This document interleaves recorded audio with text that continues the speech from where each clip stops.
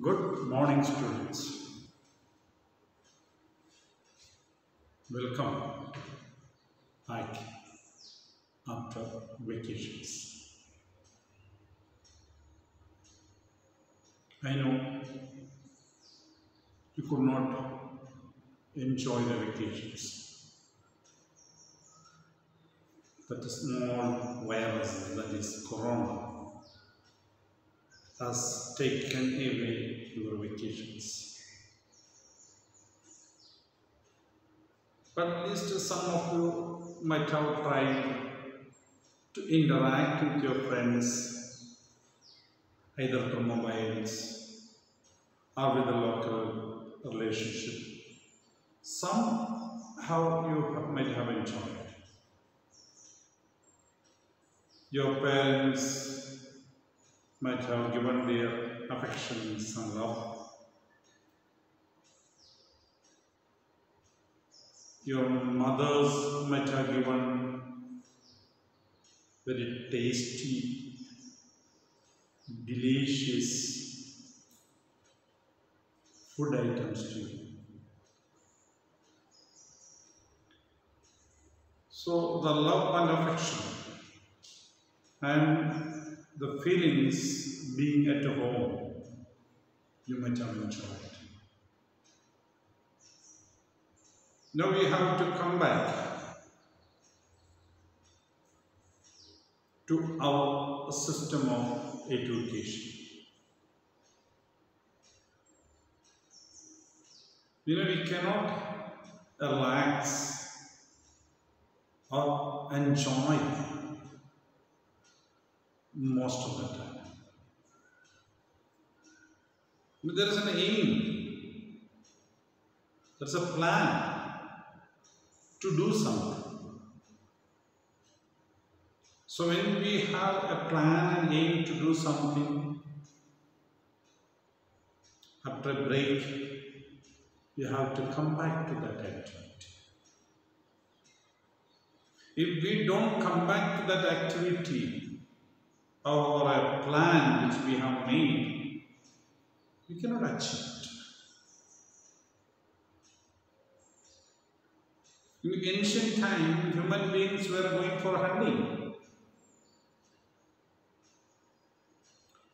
If they have spotted an animal to hunt, they may take a break because they know that animal is located, animal cannot escape. But if they permanently take a break, the animal will escape. So like that, anything it is, when we have a focus, when we have planned something, it is necessary to come back to that. So, after summer vacations, we are back to our academic activities. This year there was no written examination of the board.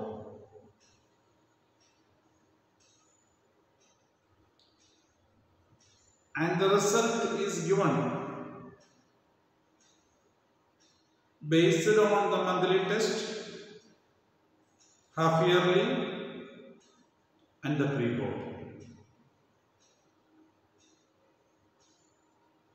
Next year we don't know what is going to happen. What is the future? Whether there will be examination.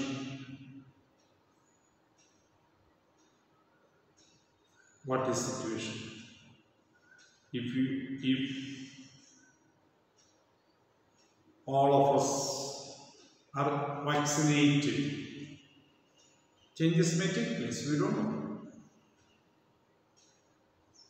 Then you may not get vaccination. Still, if others are vaccinated, the elders are vaccinated, you may be safe.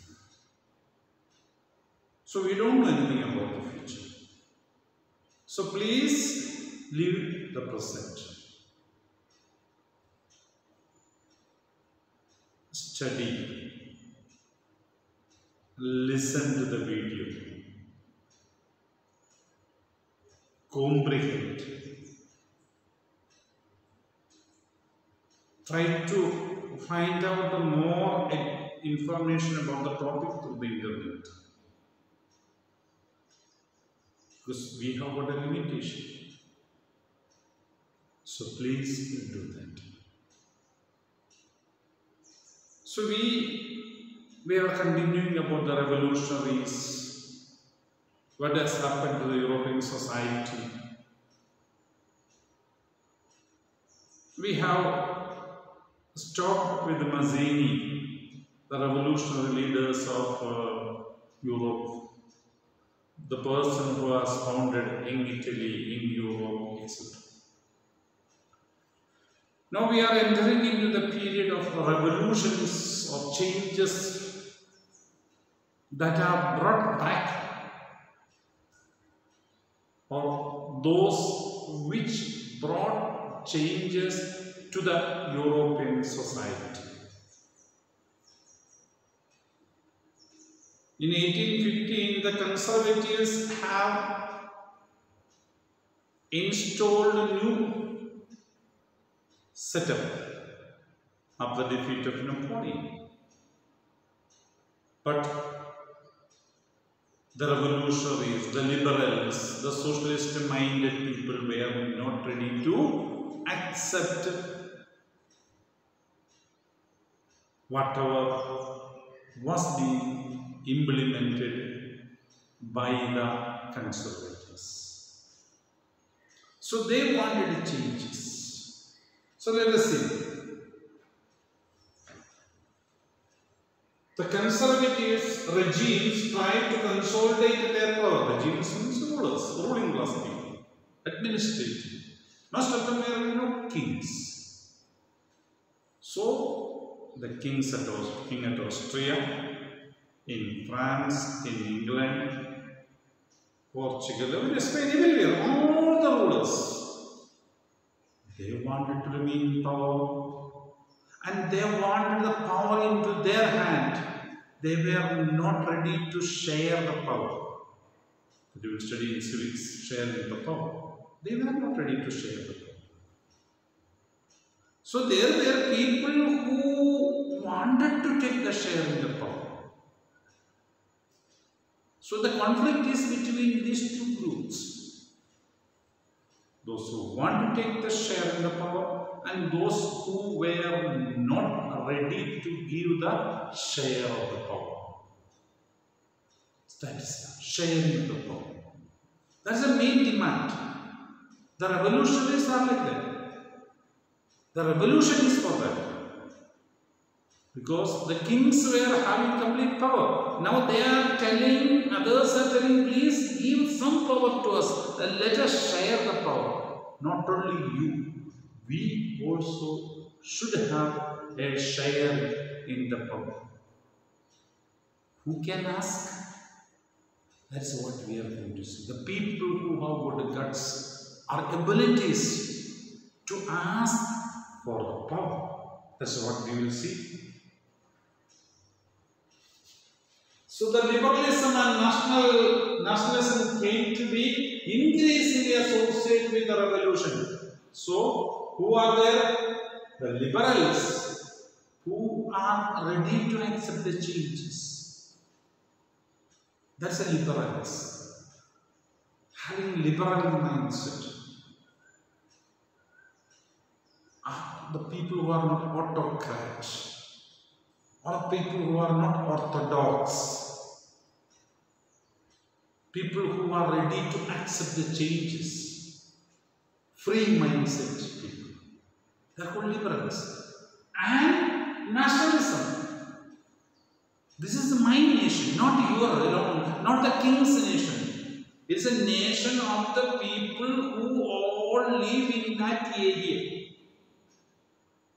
So it is all, everybody. All the members who are living in that area are responsible for anything and everything that happens inside. We know India is a nation. Anything and everything that happens in the country, we all are responsible and all of us are affected. Not the Prime Minister, not the Defense Minister, not the Home Minister. Everybody, every citizen in the country is affected. That is known as nationalism. So the decision is not entirely by one person, it is a decision of the society. The power should be shared, all are equally responsible. That is the sharing. That's a demand by the liberals. Increasing associated with the revolution. So in which areas there are revolutions are taking place? That's what we are going to see now. In Italy, Italy was divided into so many divisions. So the unification of Italy we will see. In German unification we will see. Then the provinces of Ottoman Empire. Turkey was the center of the Ottoman Empire. Constantinople was the capital. So that area. So the people demanded a change. They say we want independence from the control of Ottoman Turkey. So there is a revolutionary movement in those areas. Then Ireland, Poland, all these people are telling that it's national, it's our feeling. We want our areas. We will rule our areas. Give us freedom. So that is what we are achieving. Now let us see who are these people who are supporting this kind of liberal mindset or having the nationalistic mindset. That is important.